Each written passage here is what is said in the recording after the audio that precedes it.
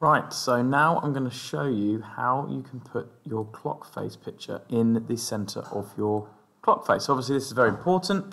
It's the inspiration for your whole design. So being able to put the image in the middle really sets it off and makes it your own. So the way to do this is we are going to, well, firstly I'm going to remove shadows, because shadows look great if you're presenting your work, but apart from that it kind of slows it down. So we're going to take them off for now.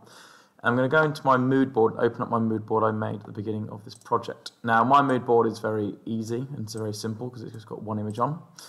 Yours will obviously have lots of images, but you want to select the image that you decided to go ahead with and be your inspiration for your design, and we're going to right click on it and we're going to click Save as Picture. Save it into Images or into a document, so I'm just going to save it into Pictures. Clock image, save.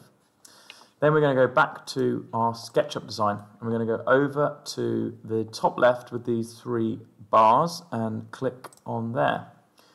Then we're going to go to Import, My Device. Then we're going to go click on My Device, which is your computer you're on, and we're going to go over to Pictures and we're going to select the clock image. Now it will say, do you want to insert it as a material, so you could use it as a texture, which is quite fun, but we're not going to do that. We're just going to insert it as an image. So we're going to click on Image, and then as if by magic, we've got our image in our SketchUp. Okay, so now obviously we're going to think about what we're going to do next. So we're going to move it over here. I'm going to move it so that I'm looking at my clock from the front, because I want to keep it at that angle so I don't have to rotate it. So I'm going to click once, and then you'll notice that you have the ability to make the image smaller or larger, so this is really useful.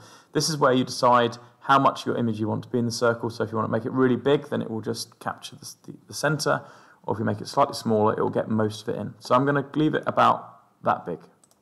There we go. Perfect. Now obviously what we want to do is we want to make it into a circle. So it's currently a component. So I'm going to right click on it and I'm going to click Explode. That allows me to now edit it. I'm going to go over to my line tool, click on that. Just like we drew the big hole in the clock, I'm going to draw a line from point to point, like that. Click the Shape tool, select Circle. I'm going to snap to the middle, so it always snaps to the midpoint when you draw a line, it's really useful. So snap to the middle, click, release, move out. Type in the radius, which was 35. Make sure it appears in the bottom right hand corner and press Enter. Then we're going to get the rubber and we're going to remove all the lines apart from the circle that we need. Magic. Then we're going to reselect it, right click and make it a component again. So just to recap, we go back to the select tool, drag a box around our picture, so it selects it all, right click, make component, OK.